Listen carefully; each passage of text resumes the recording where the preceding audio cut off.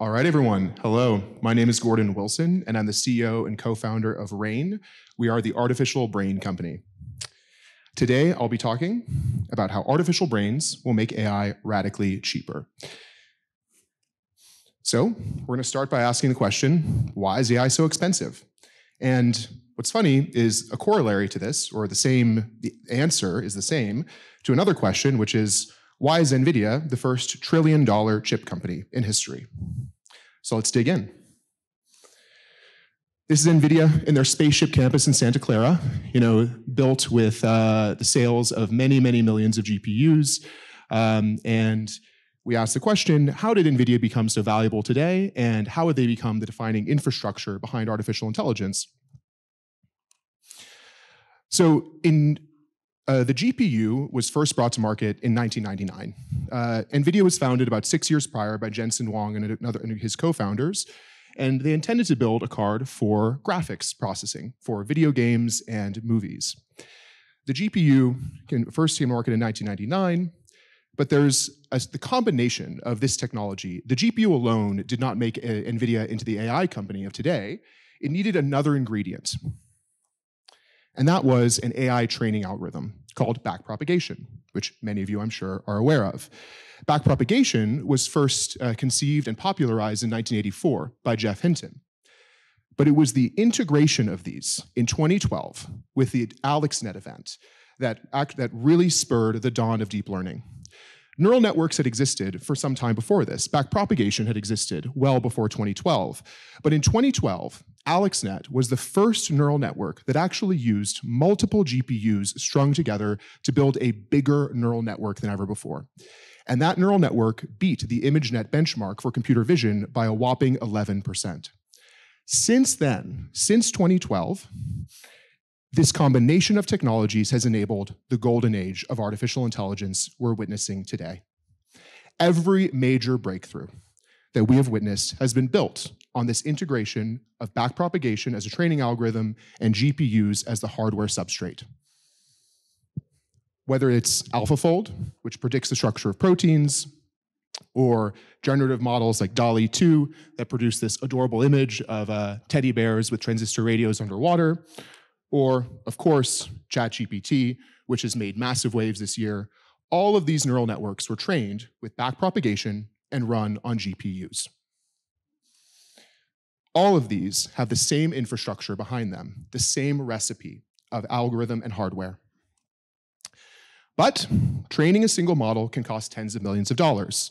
For those who are AI practitioners, I'm sure you're intimately aware of these high costs. ChatGPT and generative AI are booming, but the costs are extraordinary. The largest models can be extraordinarily expensive, on the order of tens of millions of dollars, and deployment with inference can cost even more, hundreds of millions of dollars. But it's not just the data center where you're limited. This limits everything from the hyperscale data center all the way to the edge and prevents us from putting true intelligence into autonomous machines. Today, the cruise cars that are driving all around my city of San Francisco have mini data centers in every single one of those vehicles. And they're about 2 orders of magnitude away from actually becoming an economical taxi service. It's the cost of artificial intelligence that's preventing those autonomous vehicles from being viable as a business.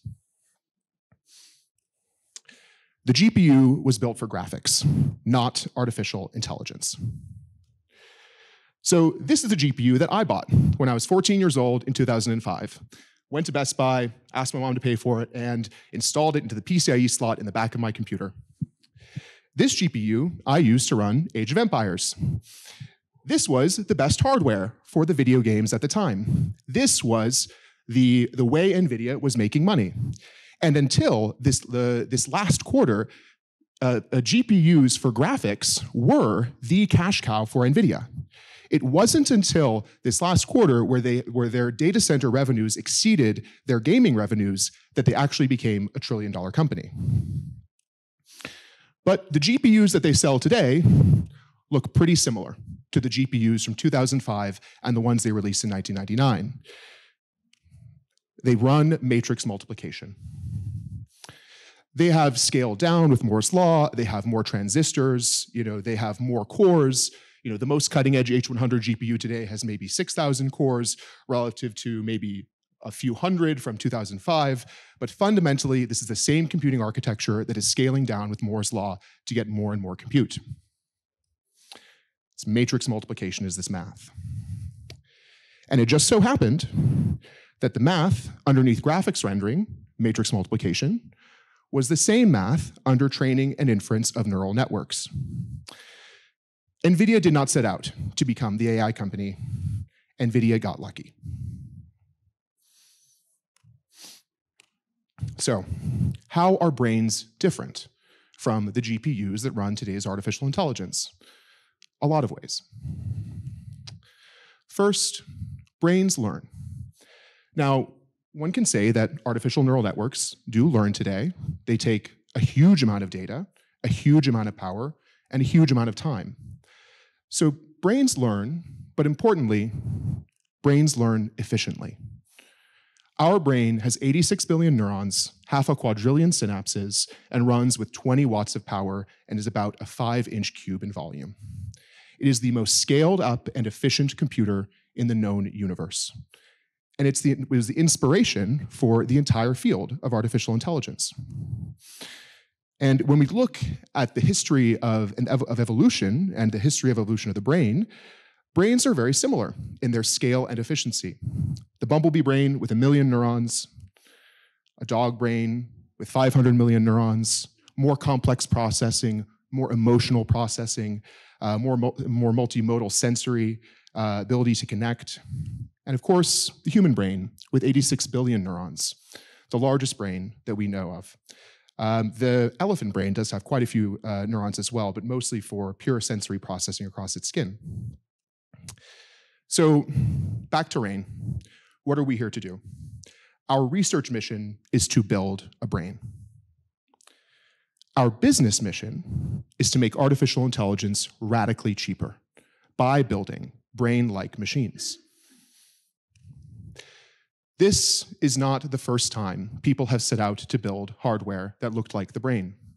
Alan Turing, the godfather of artificial intelligence and the field of computing, the person for whom the Turing Prize is named, he set out to mimic the brain in its structure and function when he began his work. John von Neumann, who we can credit for the von Neumann architecture that is the foundation of all CPUs and GPUs today, also was inspired by the brain. In fact, his unfinished dying work was a book called The Computer and the Brain, where he was trying to explain to the world how, though his architecture was very powerful and was taking off, it had not yet come close to the brain in very important ways. Today's AI infrastructure is not like the brain. So today you really have two choices with AI infrastructure. You have data centers of GPUs from NVIDIA, where you can run training and inference. And you also have some lower power chips from companies like Qualcomm that can deploy inference to low power devices like your cell phone. Of course, companies like Apple are building their own ASICs, and there's a new development of low power devices there. But fundamentally, you have these two options: a huge data center where you can actually do training, or low power chips where you can deploy a little bit of inference. You can either have learning or you can have efficiency, but you can't learn efficiently. You can either have training in a data center or you can have inference in low power. But this is not like the brain. Today's hardware and algorithms are not brain-like. So let's go back to those two. The GPU, it's a von Neumann machine. What does that mean? Von Neumann built his hardware, his architecture, based on the fundamental separation of memory and processing into separate functional units. This is the fundamental definition of the von Neumann architecture. Separate into memory and processing, but the problem is that in neural networks, synapses are both memory and processing units. They both remember their weight, which can be adjusted, and they modify the signal from one neuron to the next. They are fundamentally non-von Neumann elements.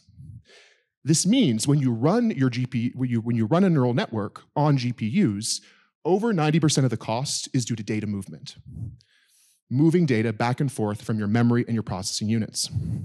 Of course, the GPU with more parallel cores is better at this than a CPU, but far, far away from the brain.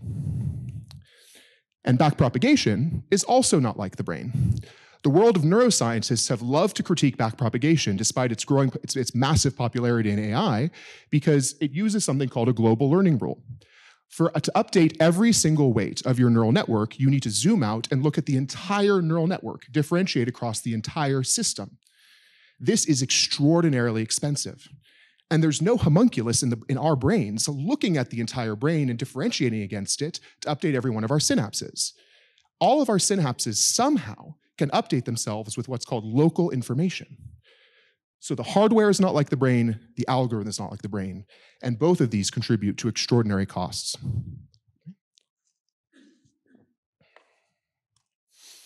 Tomorrow's AI needs new hardware and new algorithms that more closely resemble the brain in structure and function.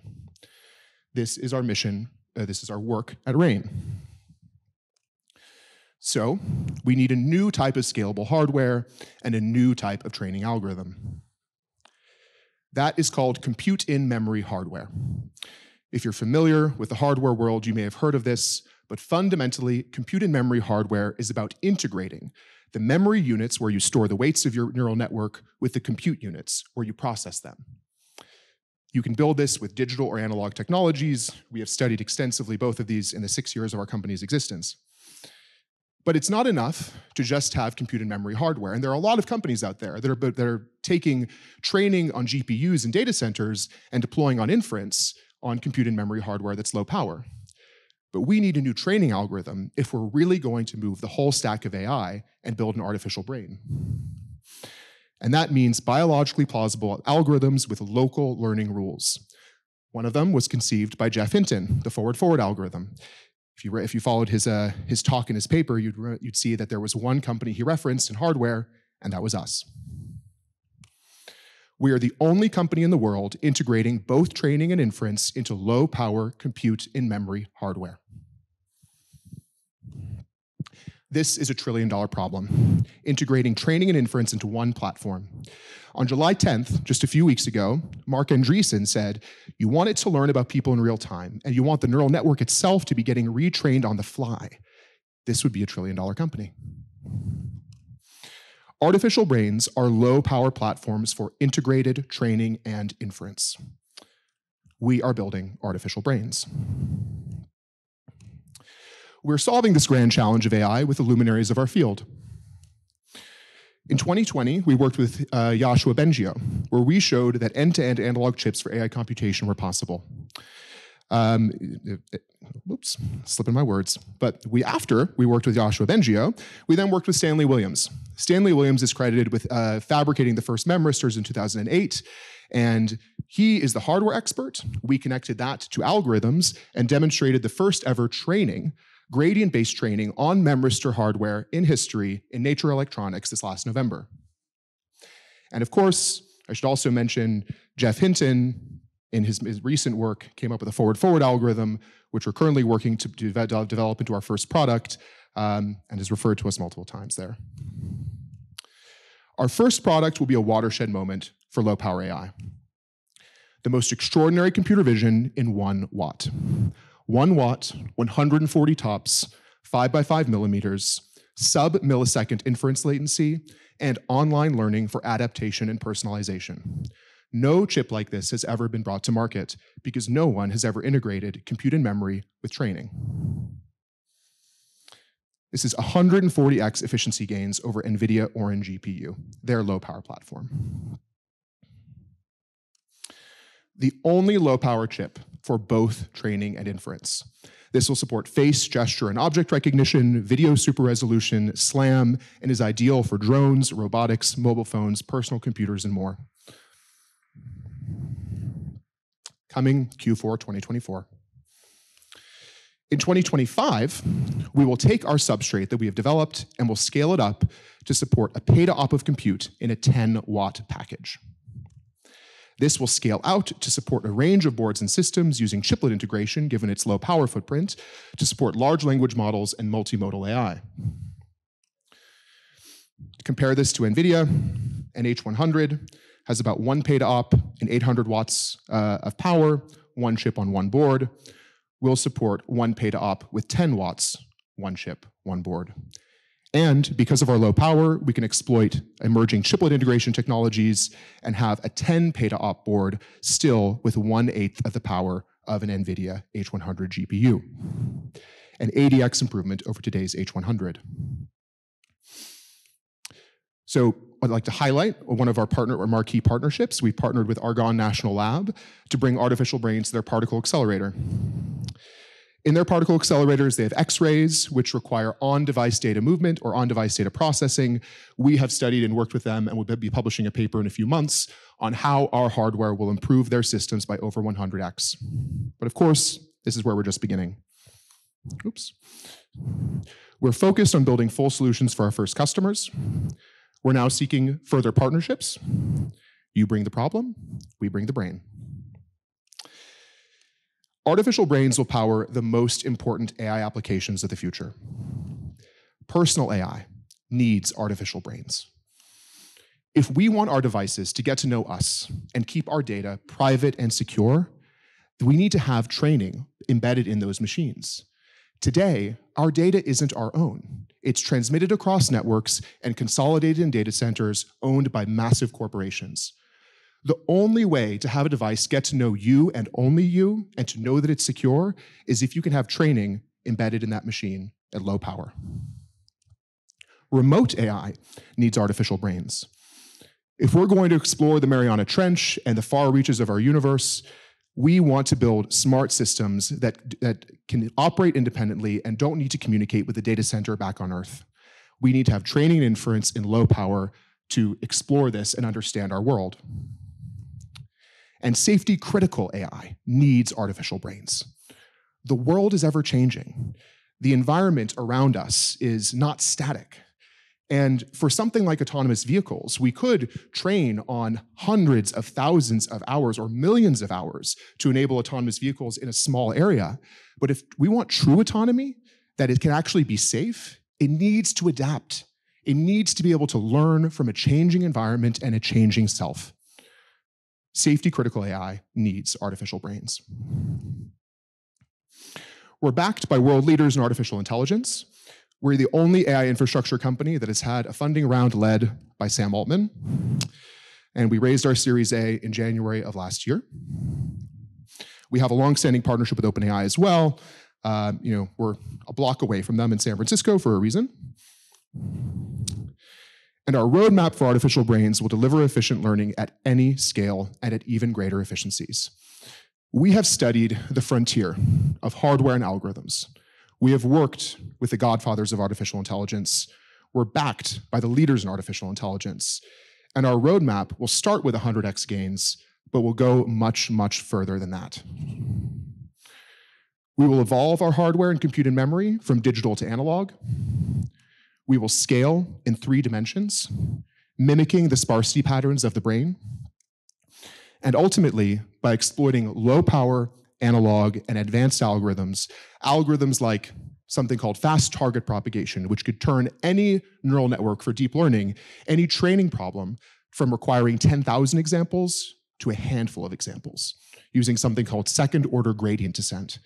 These are the components of our frontier roadmap, the IP that guides us towards our North Star. North Star being to build fully scaled up artificial brains that match and exceed the efficiency and capability of ourselves. Our North Star product will ultimately achieve over 1 million X gains over today's GPUs. Today's best AI is stuck in the cloud. But RAIN will bring it down to earth to devices all around us. Thank you.